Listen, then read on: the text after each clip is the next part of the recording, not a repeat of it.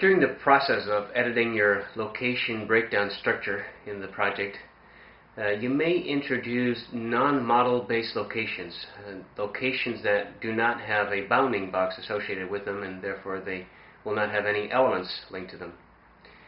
You can fix this problem by manually assigning a bounding box to a location in your location breakdown structure, and in this video I will explain how you can do that.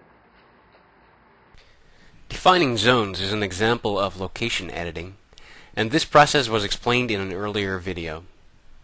During that video we saw how unnamed locations were automatically added to the LBS, and also, after updating the project, how non-model based locations were introduced as a result of the location splitting approach.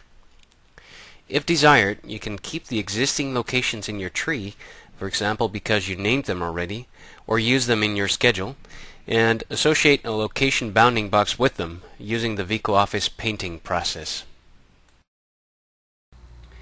We're in the LBS Manager, and what we see here is the foundation level with the zones that we defined.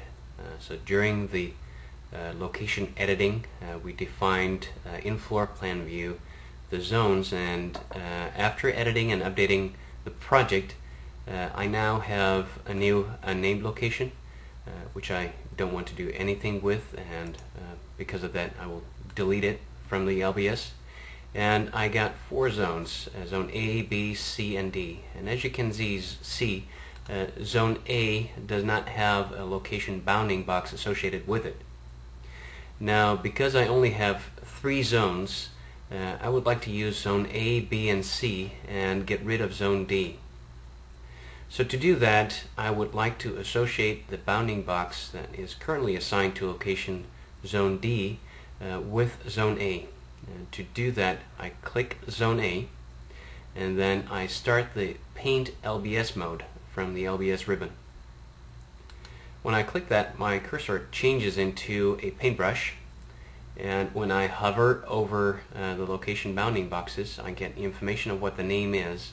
And as I just mentioned, I would like to use zone D to become zone A.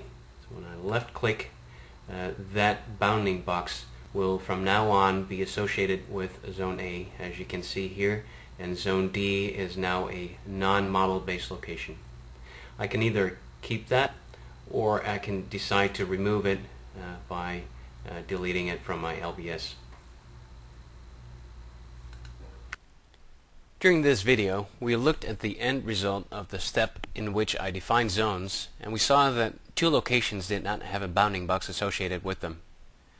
These are non-model based locations, which can be the result of the location splitting process. I wanted to keep zone A and use the bounding box of zone D, and therefore I used the LBS painting function to reassign the bounding box.